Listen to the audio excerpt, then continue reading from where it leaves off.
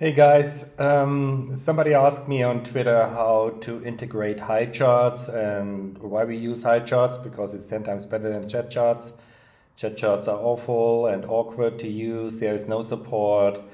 It's not an Apex thing, and Highcharts is so much better. So I want to show you my integration. We use this for, I don't know, 7-8 years at least, exclusively, and for me it's the best and simplest chart library I've ever came across. So you go to highcharts.com, and so a lot of people using it, right? We using it also at Siemens for, like I said, at least 7-8 years exclusively. So how do you do that? So you can watch some demos over here. So they get a taste. This is what you get all with your single license, different charts, ton of charts, types, and you can lay over one chart with another chart. So whatever you think you can do. And the nice thing is, if you click on something, you can go in JSFiddle or CodePen, and you see actually what is needed to make this happen. So you include this in HTML. I'll show you later how you do this in Apex. This is the CSS styling you have for the chart, and this is basically the configuration object in JavaScript, and you can actually edit it live, right? So let's say I put this to false, and it should recalculate. Yes, it does. So now I don't have any labels anymore, right? So you can play around, you can create your charts the way you want to look them, and then put them into Apex. It's a very nice developer interface. And the good thing is, whenever you have a support request, 99% of the times they just answer you with a chart, with a finished solution. You can copy and paste here in CodePen or JSFiddle in your Apex application, right? So that's really great. So there is, besides the general license, the JavaScript Highchart charts, you also have stock. This is for an extra fee. You get stock charts, and then there is maps. I guess, yeah, there's maps for an extra fee. You have all the different map types if you need them, and also Gantt charts if you need them. All right, let's see what we talk about money-wise. So perpetual, so a $350 one-time fee, and you're good to go, right? 5 developers, use it, be happy, no question asked. So it's not a question, not a money question. You spend 100 times more if you figure out how to make things work in chat charts, right? And if you need stock charts, so it's another 350 one-time fee, maps 123, and Gantt 70. So it's not a money thing, right? If you have this for, we bought one license 8 years ago for this price, right? And use it since then.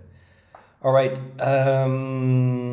my colleague Matthias has provided a kind of cheat sheet. I put this in the show notes.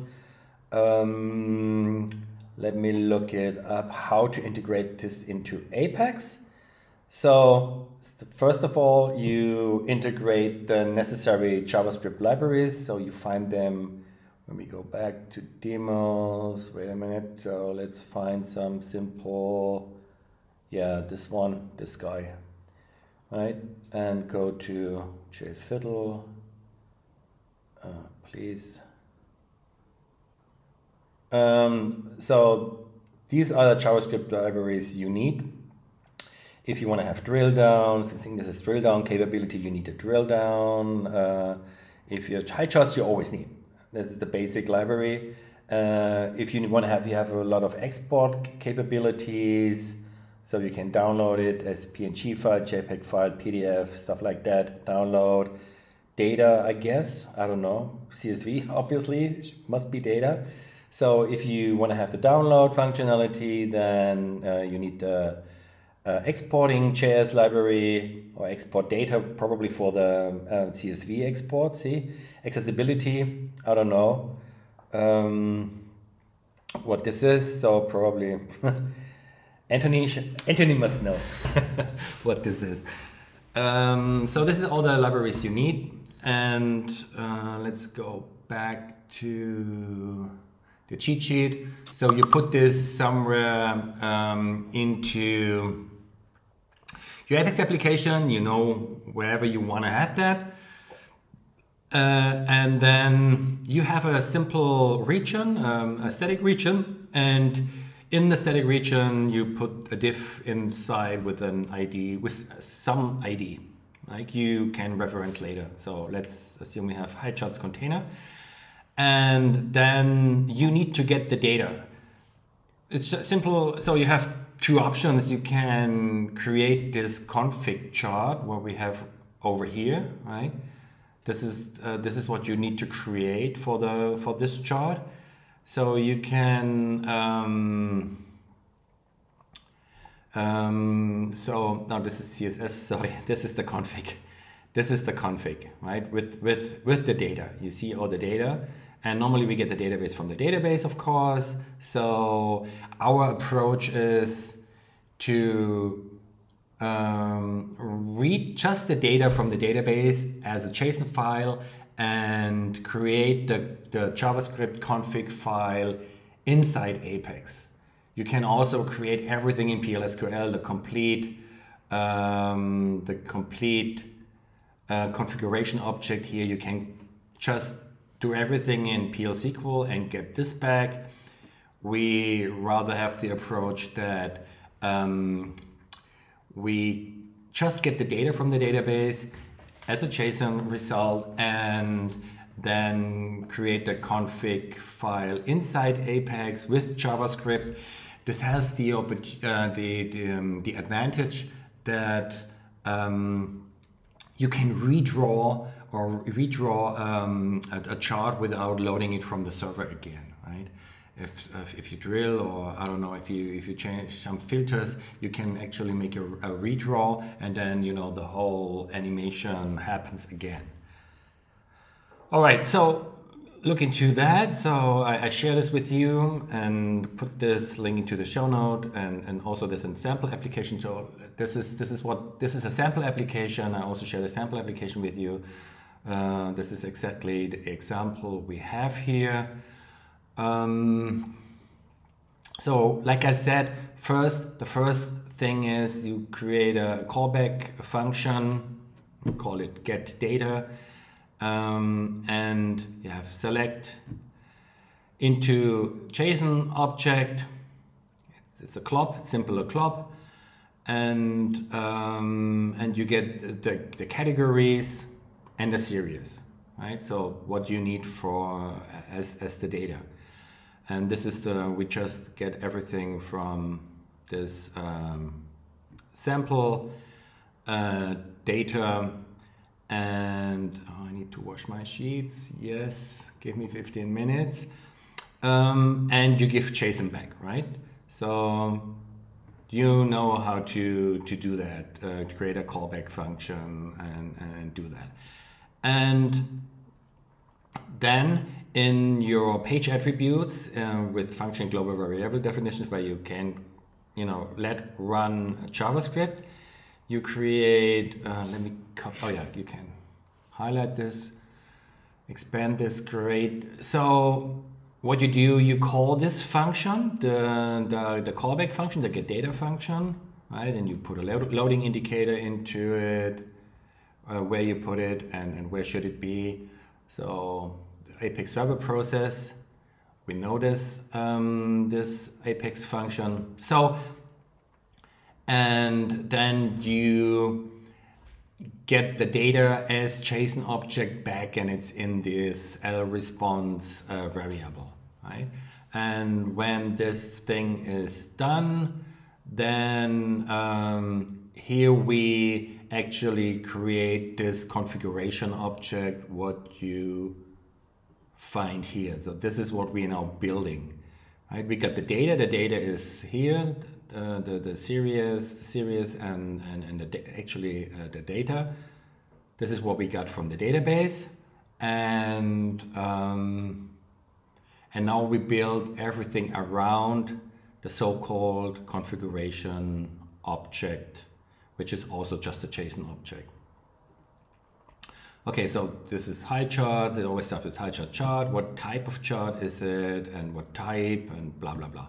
So then you have a title and a subtitle or not, and x-axis and whatnot. So this is all in the documentation, very well documented, all this thing. So I have a great developer documentation there. And so you build this up, and then you fill in the data categories over here, right? With x-axis, and this is basically this stuff here. And we also should have the data series. Here we go, right? Here is then the actual data, and this is what happens in the success case if the server process is actually bringing data back, right? Which always should be always the case unless the SQL is faulty. And if it's fail, right, you just put something in the log. That's all. So pretty simple, I think. And once you have that, you're good to go, and you can play around. Like I said, you develop over here all the fancy stuff you want, create your chart completely finished with test data. And then once you have this framework in place, which is always the same, there is no troubles anymore to get all the charts in there, and you have a lot of functionality like I said, export, download, drill down, whatnot. Also resizing, make everything large in Apex if you have this resize region, right, to make it large. Very great solution, great people who developed that, great support. This should be in the heart of Apex, right, from the beginning, right? But I guess they need to eat their own dog food, so they have to use chat. And me and a lot of other people I know personally are not very happy with this chat decision, but that's politics. But you don't have to use chat, fortunately. So it's now should be a 10 minutes effort for you to replace the cumbersome chat charts with this nice Highcharts. There's also a free version to play around with. All right, so I put everything in the show notes, so that the sample app and this, what Matthias did. If you have any questions, you know how to find me.